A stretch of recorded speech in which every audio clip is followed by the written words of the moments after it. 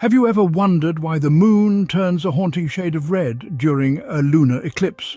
This celestial phenomenon is a spectacle to behold, a dance of our planet, the sun and the moon.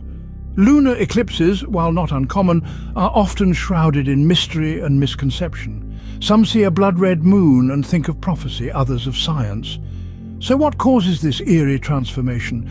What's the truth behind this crimson spectacle? In the next few minutes, we will unravel the science behind this celestial spectacle. To understand lunar eclipses, we must first comprehend the celestial ballet of the Earth, Moon and Sun. Imagine the Sun, Earth and Moon as dancers on a cosmic stage. The Sun, our dazzling star, remains fixed at the center, casting its radiant glow upon the other two. The Earth, our home, is the first dancer, twirling around the Sun in a yearly rhythm we call an orbit. Now enter the Moon, our second dancer. It gracefully pirouettes around the Earth once every 27 days. This dance, dear listeners, is the Moon's orbit. The Moon's orbit isn't a perfect circle, but rather an ellipse, slightly stretched out like a squashed ball. In this grand ballet, there are moments when the three celestial bodies line up perfectly. This alignment is known as syzygy, a term borrowed from ancient Greek meaning yoked together. During a syzygy, the Earth is sandwiched between the Sun and the Moon. But what does this have to do with lunar eclipses, you might wonder? Well, it's all about shadows. When the sun is shining and you are standing outside, your body casts a shadow, right? The same principle applies to our Earth. When the Sun, Earth and Moon align, the Earth casts a shadow out into space. This shadow has two parts: the umbra, the darker central part where the sun's light is completely blocked, and the penumbra, the lighter, outer part where only some of the sun's light is blocked. Now picture the moon drifting into this shadow.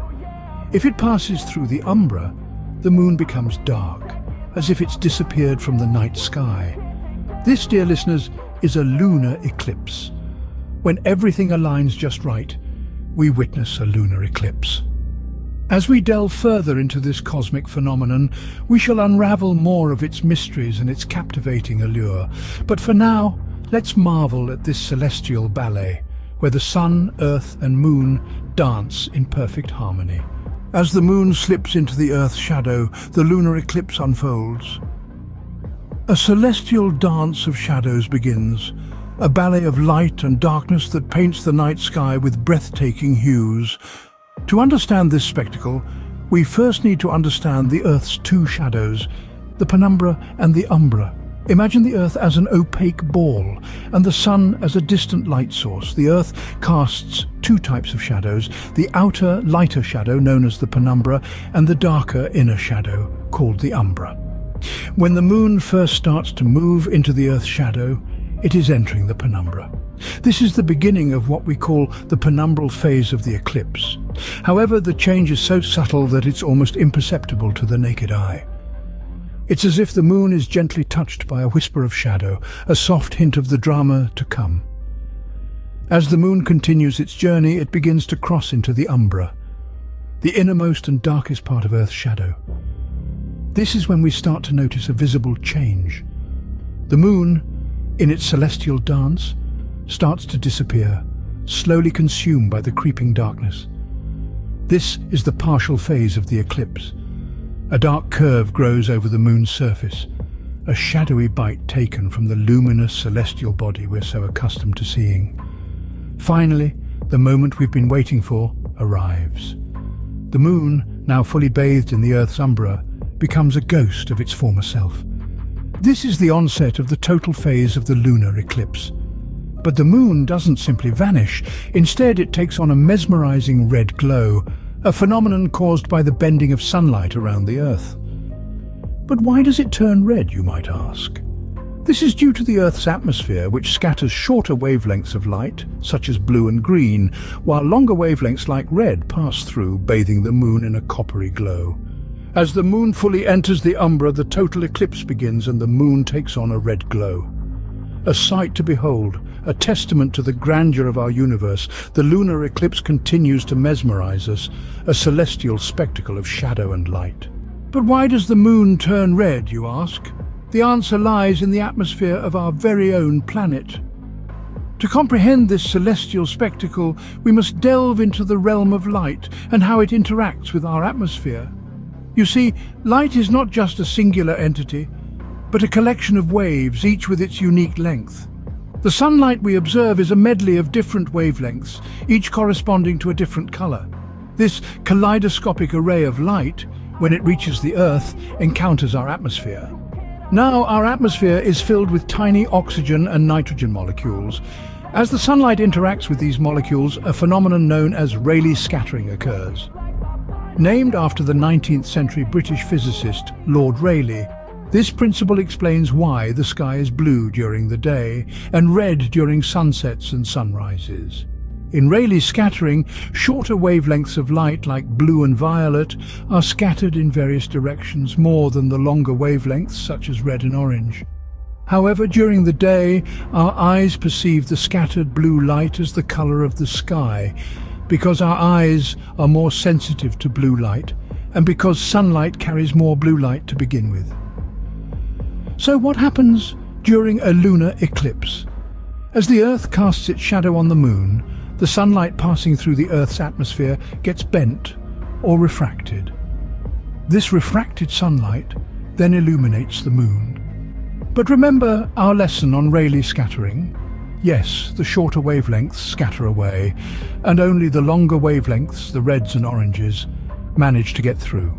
This process paints the moon with a brush of crimson and orange hues, transforming it into the eerie yet fascinating spectacle we call the blood moon. It's like watching a sunrise or sunset happening on the moon, a cosmic show of lights and shadows playing out thousands of miles away.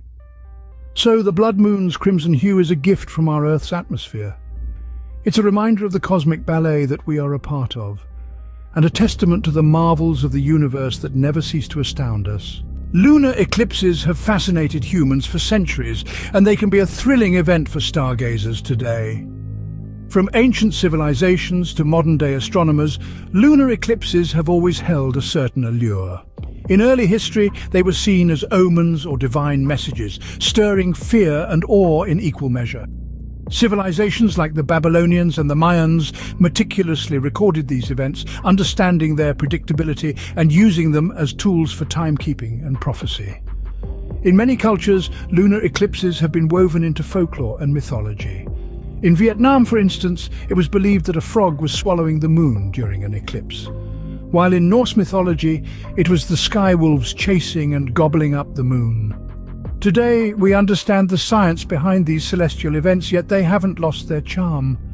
Lunar eclipses offer us a chance to witness the grand dance of celestial bodies, a spectacle that serves as a humbling reminder of our small yet significant place in the cosmos. So, how can you best experience a lunar eclipse? Well, one of the great things about these events is that you don't need any special equipment to observe them. A clear, dark sky is your best friend here. Depending on your geographical location, you may need to stay up late or wake up at dawn. Check reliable astronomy websites or apps for exact dates and times. And when the time comes, find a comfortable spot away from city lights if possible. Watch as the Earth's shadow slowly creeps across the moon, turning it from its usual bright white to a deep blood red. It's a slow, gradual process, but one that's worth every minute of your attention. Remember to soak in the atmosphere too.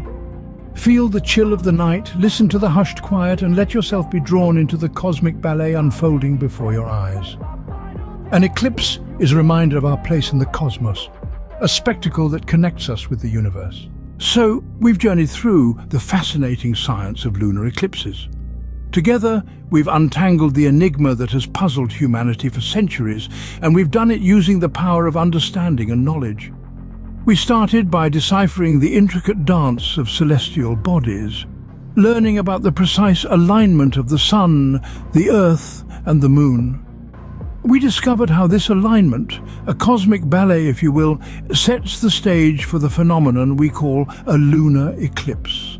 We then delved into the heart of the eclipse itself, into the shadow.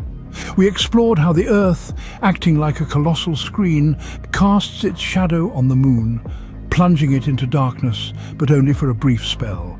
This is the umbra and penumbra, the two parts of Earth's shadow that play a pivotal role in the staging of a lunar eclipse. Our journey then took us to the spectacle of the blood moon. We learned how this ominous name isn't tied to any supernatural law, but instead it's the result of Earth's atmosphere bending sunlight, painting the moon a deep, striking red. And finally, we discussed how these lunar eclipses affect us and our planet, suggesting that we're all part of this grand cosmic ballet. Next time you gaze up at a blood moon, remember you're witnessing the grand dance of celestial bodies and the atmospheric magic of our own planet. Until next time, keep looking up.